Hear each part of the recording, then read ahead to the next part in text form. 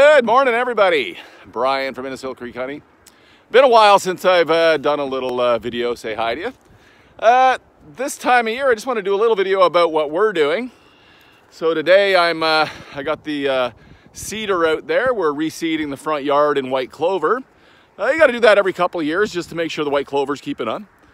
In behind her, we have our pollination skids getting boxes. We have packages coming in a couple weeks, getting the skids set up for 80 hives, extra hives for pollination. And then out front here, we have our hives in the front lawn there, 9 of them. And they're still wrapped up. One of the biggest questions we have this time of year, we get inundated with phone calls and emails. Hey, can I unwrap my hives? Hey, when can I unwrap my hives? Is it too early to unwrap my hives?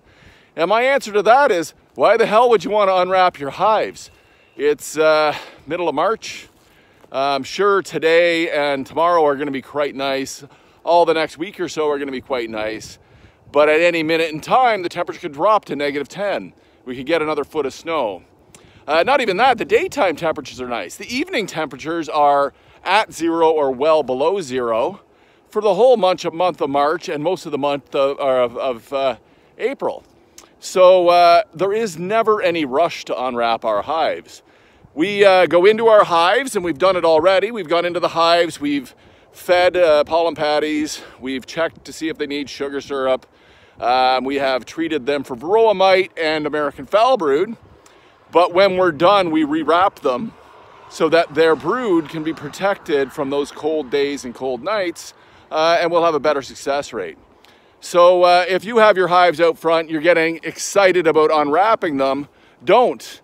If you want to go inside, it's okay to go inside on a nice warm day, pop open the lid, take a look inside, rewrap them as if it's winter again when you're done with them to give them a bit of success.